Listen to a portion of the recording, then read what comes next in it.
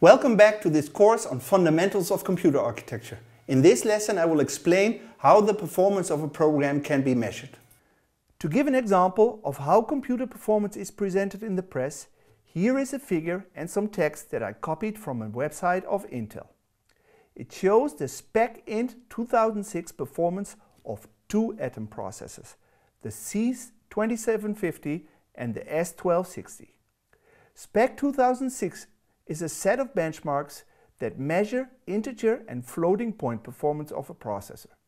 It contains 12 integer benchmarks that mainly process integers and 17 floating point applications that mainly process floating point applications.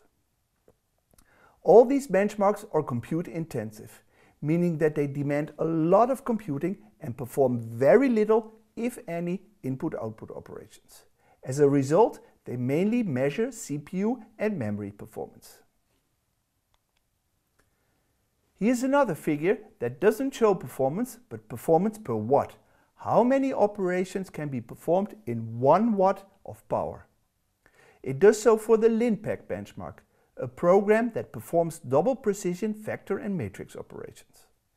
This benchmark is often used by the high performance computing or HPC community to measure the number of floating point operations per second, or flops, of a processor or coprocessor. There are several aspects of computer performance.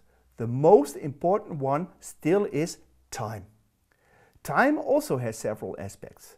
The first is response time, or latency, or execution time. This is the time between the start and the end of an event or a task or a program. The unit of measure here is, for example, seconds.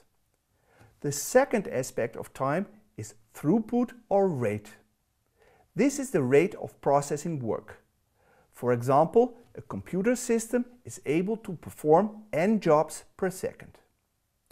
Other aspects of computer performance are availability, the percentage of time a system is up and running; scalability, the ability of a system to expand performance per watt, the number of flops per watt of power as seen before, etc.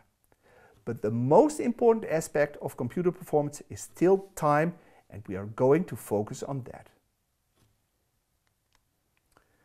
But even something simple as measuring execution time is open for multiple interpretation. Do we measure the wall clock time, that is the elapsed time? This includes everything: disk accesses, I/O, operating system overhead, etc. But almost all CPUs are multi-programmed, meaning that the CPU works on another process when the current process is stalled waiting for I/O. Multithreading is illustrated in this figure. The blue boxes denote time when process P1 is executing. The white boxes represent time two other processes, P2 and P3, are executing.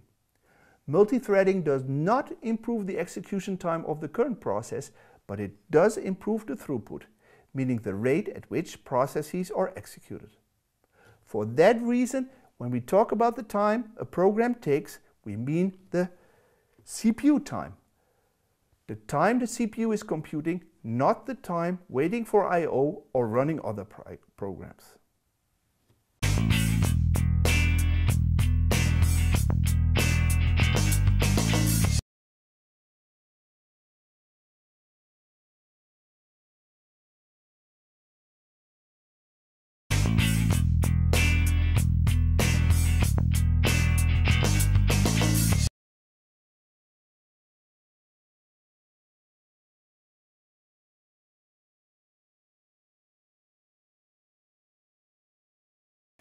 This completes this lesson. Thank you for watching.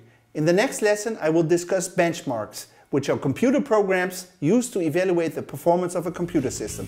Hope to see you back.